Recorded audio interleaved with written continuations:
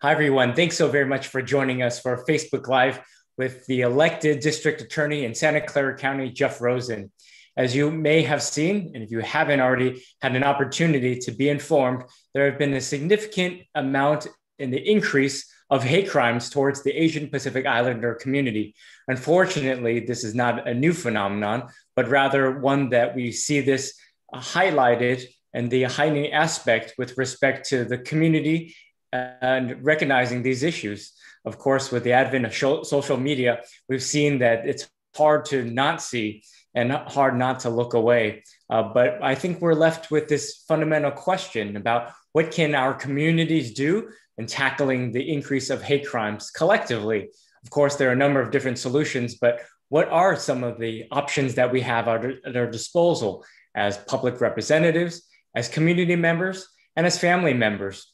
Of course, it should go well noticed that as we are having this conversation in the state of California, we just recognized that of Black History Month. And of course, you cannot talk about the Asian American experience without recognizing the shoulders that we stand on with respect to the civil rights and social justice movements.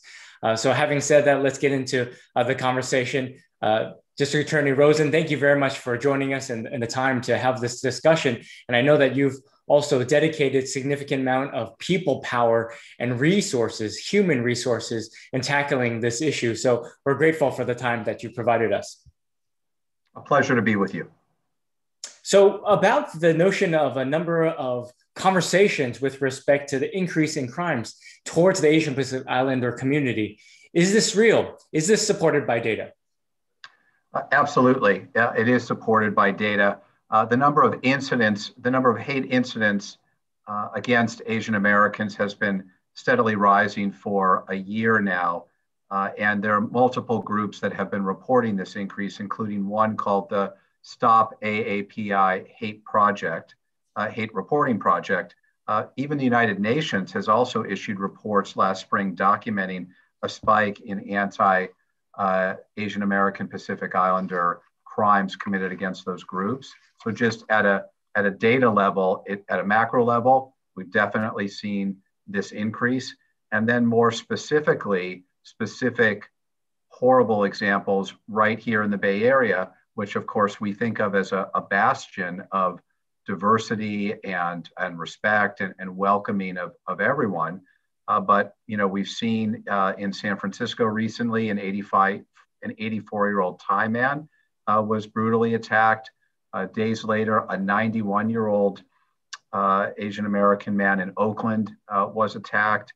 And in my own office in Santa Clara County in March of last year, we had a terrible incident where a man saw an Asian American couple in a grocery store in San Jose. And this was right around the time that we were learning about COVID and the coronavirus. And we had some rhetoric coming out of Washington, D.C. at that time, calling this the Wuhan virus and the China virus. And this kind of whistling was heard by some people. And anyway, this man threatened this Asian American couple, said a number of terrible things to them. And then on top of that, made his hand into an image of a gun and said, I'm gonna kill you, Chinese MFers, and made it look like he was shooting them. Someone called the police, thankfully, and then this person resisted the police, and we've charged that as a hate crime. And the prosecutor that's handling that particular case is Deputy District Attorney Alalay Kianursi. And I mention that only because she's a very senior and experienced prosecutor in our office.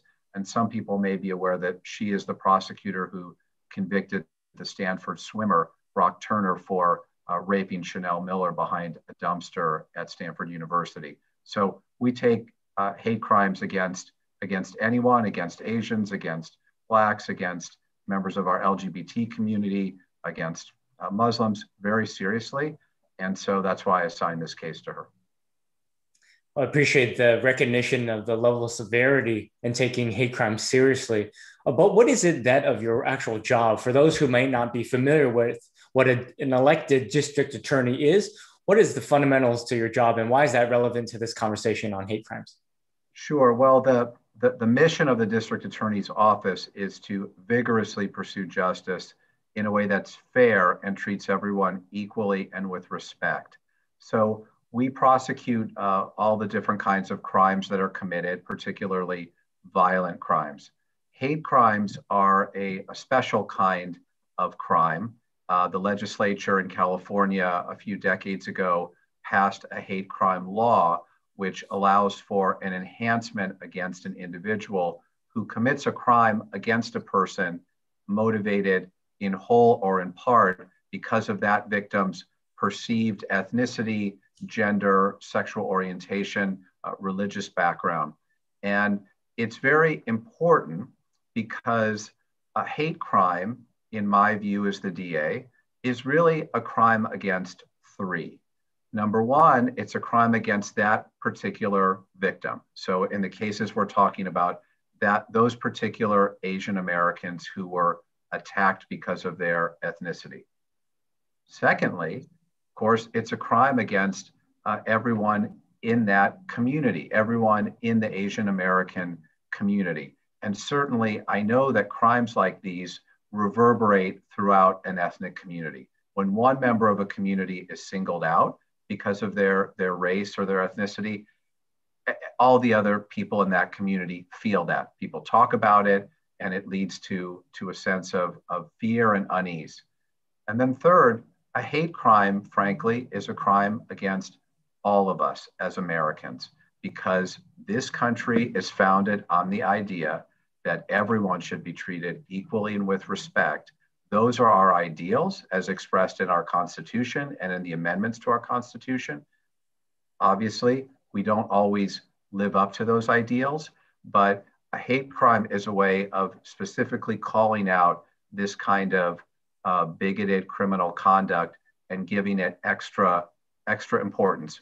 And the last piece I would just say about hate crimes is there's something very unusual in the penal code about them, which is this. When someone is convicted of a hate crime and the judge is looking to sentence that person, the judge is specifically encouraged to consider the harm that was done, not just to that particular victim, but to that whole ethnic community, and to try a restorative justice approach in that it's encouraged for that defendant, in addition to jail time, if that's what the person gets, also to do community service work specifically with organizations that serve that ethnic community to try to educate this person away from their bigotry. So in the cases that we've talked about, when these individuals are convicted, in addition to jail or prison time, I can certainly see a judge saying, I'd like you to volunteer now for 100 hours at AKI, Asian Americans for Community Involvement, to learn more about that community and to understand them so that you won't be bigoted in the future. So what I'm hearing you say is that it is your job to enforce the laws as the top law enforcement officer in Santa Clara County, and that there are the same equivalents throughout the various counties in the state of California, but that you've taken an additional approach, which is to look at that restorative justice and not just simply throw away the key, so to speak, and have this sense, this notion of tough on crime, but also help to be informed, be educated on other communities as it relates to the type of activity that they were apprehended for. That's correct, Assemblymember. I think what we all want to see after someone commits a hate crime like this against Asian Americans is we want to see that person held appropriately accountable so that everyone in the community knows, everyone in the society knows this is wrong, you cannot do this. And then we also want to see some steps taken so that this person doesn't commit crimes like this in the future and gain some kind of understanding. Because as the DA, one of the ways I fight crime is to prosecute people and to, if necessary, send them to jail or prison. But I'm always looking for other ways to also reduce crime from happening in the first place. And so that's why I've taken this approach when it comes to hate crimes. It's why I also, shortly after this pandemic happened in March, and I started to hear of hate incidents against Asian Americans. Santa Clara County is home to 37% of our population are Asian Americans or Pacific Islanders. And when I started to hear about these hate instances, I wanted to do something to send a message to our whole community that we don't tolerate this, that we have a very diverse community, and we like that and we welcome it. And so I put out a 1-minute PSA with members of the DA's office from different ethnicities, really sending the message that if you attack one person based on their race or ethnicity or gender or other protected status, then you've attacked all of us in this community. And one of the things that I'm very proud of in our DA's office is we have such a diverse office. And I would add, for those who've seen the video, a lot of good looking camera ready prosecutors. So what I'm hearing you say is, with respect to PSAs, also known as these public service announcements, these videos to address and inform the community, whether it be a 30-second quick clip, to address the level of severity that your office takes this seriously, but that you also want to be proactive, not simply just reactive, because I would imagine that much of the job is just reacting to the issues that you see, but you've taken it upon yourself, and also with your team, who represents a wide variety of array of different backgrounds and top brass leadership, but to be able to articulate why this is important. Because I think part of the challenge that we see is that there's a significant amount of underreporting within communities, specifically that of the Asian Pacific Islander community. Is that something that you saw statistically? Absolutely. We know that there is tremendous underreporting of hate crimes in the Asian American and Pacific Islander community and other ethnic communities. And there are multiple studies that have shown us this. Now, we understand why there's underreporting, because somebody who is attacked because of their gender or their ethnicity, or the first thing they're thinking of is not, oh, I want to tell the police and I want to tell everybody about this. They feel shame. They are upset. They don't know if anyone will listen to them or take it seriously.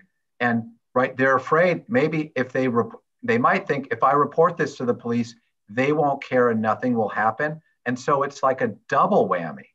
And so part of putting out this PSA, where we talked about how, attacking one person based on, we said, this virus is not a Chinese virus. It's not an Italian virus. Viruses aren't like that. But part of the reason we're putting this out was, one, to send a message to people that are would-be perpetrators that we don't tolerate this. Number two, to send a message to specifically the Asian American community that we see you, we know this is happening, and we want to help you. So part of what I was trying to say is, I know there's underreporting, but I want you to report this. And so that's part of why I sent out this video, was to get people to report these instances to the police.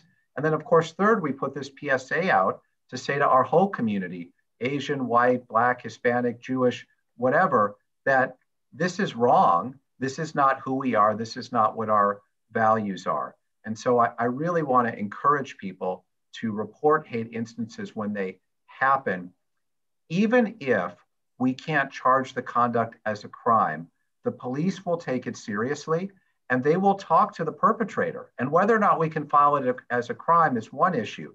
But just think for a moment about the idea of a police officer having a conversation with someone who made some derogatory remark about Asian Americans.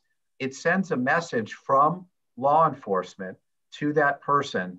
This is not tolerated. We don't accept this in our society. It's coming from an authority figure, a police officer. So I certainly want to encourage everyone, specifically in the Asian American community, if you see something like this happening, please report it to the police. Now, District Attorney Rosen, I understand that there are 58 counties in the state of California. Are there 58 district attorneys? Yes, each county has an elected district attorney.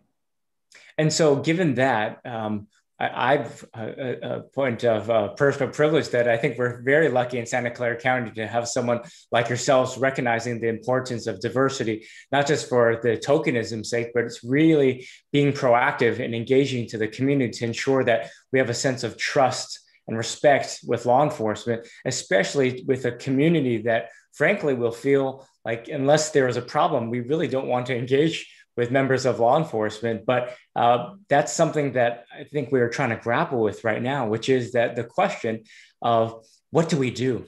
As we are talking to you as an elected district attorney and myself as a state legislator, we're grappled with what do we do to tackle these issues? We have a number of laws on the books, question about whether or not to enforce them. We also want to best understand if we have the data to support the resources that we get mandated from the state. What are some other things that we can be doing? Again, I think also understanding the sensitivity that we want to be mindful, not to pit one community against the other, but rather how are we all in this together? Do we have some solutions that we've seen at the county level here in Santa Clara County as a blueprint for success moving forward? So there's a few suggestions that I have to your question. One of them is actually there's a piece of national legislation called the No Hate Act. And it's something that if people look up, it's something I hope that the 117th Congress will pass. One of the things it does is provides resources to the FBI and local law enforcement to document and track hate crimes. Because part of understanding what to do about the problem is knowing the scope of it and where it's happening. In addition, there's something else that we've done in our county that I think I'm particularly proud of, and I think other counties have done things along these lines as well. But I remember there's an organization that grew out of my office called the National Association of Asian American and Pacific Islander Prosecutors Association. And I was very proud that prosecutors in my office, Asian American prosecutors, started this organization, and it's grown exponentially. And there's chapters all over the country. And their mission was to be a bridge to the Asian American community and to encourage more trust between law enforcement and the Asian American community, to encourage individuals who are Asian American to become police officers, to become prosecutors, to become judges. And I think that's really important. At the first event that NAPIPA, that's the name of this group, had several years ago, I was lucky, I was there with then Assemblymember Paul Fong. And one of the things that I talked about there is we talked about the internment of Japanese Americans during World War II in this country. And that was carried out by a whole law enforcement, judiciary apparatus. Prosecutors, police officers, judges, all were involved in this, as well as other citizens. And one of the questions I posited is, I wonder if 15% of the prosecutors in the Department of Justice or in that DA's office, I wonder if they were Asian American, if this would have happened. I wonder if more people would have stood up and stopped it. And so that's something tangibly that I can do in terms of making sure I hire prosecutors who reflect our community. And I think other DA's offices can do as well. Well, I can't but help to notice that representation matters. In other words, your own personal experience for that of the Jewish community and the uncanny parallels with respect to the anti-Semitism and the attacks. We heard earlier, for example, conversations in the state legislature from legislators, specifically from the Jewish caucus, talking about the similarities in the experiences, seeing metal detectors outside places of worship, and the type of things that we see here as well. Does it matter? Do you think representation still matters today? I think it absolutely does. I think it's not a surprise that during this pandemic and the disruption that it's caused our country, and particularly some of the leadership voices in our country, which had been stoking division, that we would see an increase in racial and ethnic attacks. And of course, we've documented a huge increase in hate incidents against Asian Americans.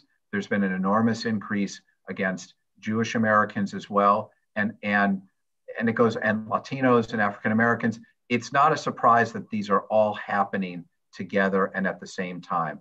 And my hope, obviously, is that with the new administration in Washington and a real effort to try to bridge divides and to try to bring some more unity, that we'll see less of this. But I do think that representation absolutely is important and matters. We're not yet in a colorblind society. Maybe someday we will be, but we're not We're not there yet. And it's important for people to see, to hear, and to know that people who are just like them are representing them. It doesn't mean that only Jews can represent Jews or only Asians can represent Asians. It doesn't mean that. But it does sort of mean if you have a really diverse county, like we have in Santa Clara County, well, should the representatives also be diverse since that's what they're representing? And so that's what I've strived to do in terms of our hiring in the DA's office and in terms of elected officials.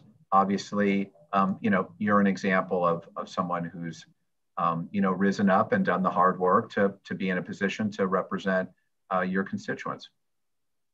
Well, I appreciate that acknowledgement. I just can't, again, help but notice and reference, especially as right before this Facebook Live chat, we were on the floor of the state legislature and heard bipartisan support for the resolution condemning the hate crimes towards the Asia Pacific Islander community. And in fact, one of the Republican legislators of Korean descent talked about how his own son was a victim recently of a hate crime and saw in the Korean publications a warning to those Koreans living in California: beware of your surroundings, that you too could be targeted. Or that of the Thai consulate in San Francisco and in California, issuing a warning and a notice for those of Thai descent living in California. And it goes, if we sort of pause and think, wow, this is California. It's not reversed as if Americans are getting that type of notice when abroad or overseas, but rather in our own home country. And that's why I think it's causes significant pause for us to reflect and think, boy, what are we thinking about with respect to our American and California values, and that our society is so fragile and that we need to invest in these conversations and have dialogue amongst ourselves and with each other, not around each other, but with each other. And that's why I think this conversation is important, because individuals in the community may be looking to our government representatives, asking and demanding for action and accountability as well. And of course, it's not an easy answer to this, but certainly one that is important to have dialogue around. And so I would assume that then moving forward, you'll continue to do the type of work in terms of the county of Santa Clara, but also at a statewide level. You've been very active at the statewide level, roaming the halls of the state capitol when appropriately to do so, advancing this type of legislation to ensure that we have a safe community for everyone. I agree with that, Assembly member. I think that, at a county level, we are looking collectively at hate crimes in our county. And when I say collectively, I mean law enforcement, public health, behavioral health, community-based organizations. We're trying to look at ourselves to see what can we do to try to reduce hate crimes and foster more understanding, more respect amongst people from different ethnicities. That's absolutely essential and important to us. And I believe we will be successful because we're really working at it. I don't know that we're going to get to a point where we see no hate crimes, but we can definitely do things to reduce it. And I agree with you when you said, gosh, how disappointing as Americans that we have other countries issuing warnings to their citizens that it's dangerous here. It's just a sad day for our country when others, feel they have to do that. So I'm hopeful that with this renewed focus and attention and conversations like these, that we'll be able to reduce these kinds of incidents. Well, as you know, there are multiple stages of grief. I'm currently in the stage of anger, and I know so many community members feel the same way, but they're hoping to channel their energy towards something productive. And while we now allow for an opportunity for individuals to ask any questions or comments, I'll make a question to you, District Attorney Jeff Rosen. Sorry, just the slip of the tongue here. District Attorney Jeff Rosen, about one takeaway then. If you could think about one takeaway, one call to action for members of the community, if they're watching this, what can they do in their communities to take action? Not just simply being frustrated and feel a great sense of anguish, what can they do? And as you're thinking about that one piece of advice on what community members can do, I also want to thank you and your office for talking about this critical issue and make a public service announcement, which is that if you know of someone who has been affected by discrimination or hate crime, please contact the Hate Crimes Office team in the County District Attorney's Office. Again, that phone number is 408-792-2976. Again, 408-792-2976. Or feel free to get in contact with our office as well, so that we can make sure that we get that addressed. So then to our district attorney, Jeff Rosen, what's that one piece of advice for that individual watching in horror the type of hate crimes towards the Asian Pacific Islander community, and frankly, towards anyone? What's that one piece of advice or guidance that you would suggest on actionable items that they can take themselves? One suggestion that I have, we're in the midst of Lunar New Year celebrations, and I think that for people who are Chinese, Vietnamese, Korean, that are observing this holiday, or maybe observing other holidays throughout the year, to make an effort to include some of their non-Asian neighbors in the celebration. And I'll just tell you what I mean by that. So, right, there's different Jewish holidays that I celebrate. Some are more inwardly focused, some are more sort of open. And so my wife and I make an effort when there's, Jewish holidays where we can, bring somebody some kind of, treat that's related to that, some kind of food item that's related to that holiday, to do that. I mean, who doesn't like, whatever, like a cookie that's related to a holiday, or, a potato pancake, or whatever it is. Like, here, we're celebrating X, and we just wanted to bring this over to you. Oh, someone is celebrating Lunar New Year. Oh, I'd like to bring you this. Okay. And, I feel like it's a small, tangible thing, but I know that people's neighbors, people always responded positively when my wife and I have done these things. And it makes us feel better. It makes us, as we feel, more at home, more welcome that we've shared this. So that would be one tangible thing that I would suggest. I'm not trying to put the onus, that it's the Asians' fault or the Jews' fault that this is happening. Not at all. But I just mean, like, if you approach people with positive aspects of your heritage, most people are going to respond positively back, and I think that's better for all of us.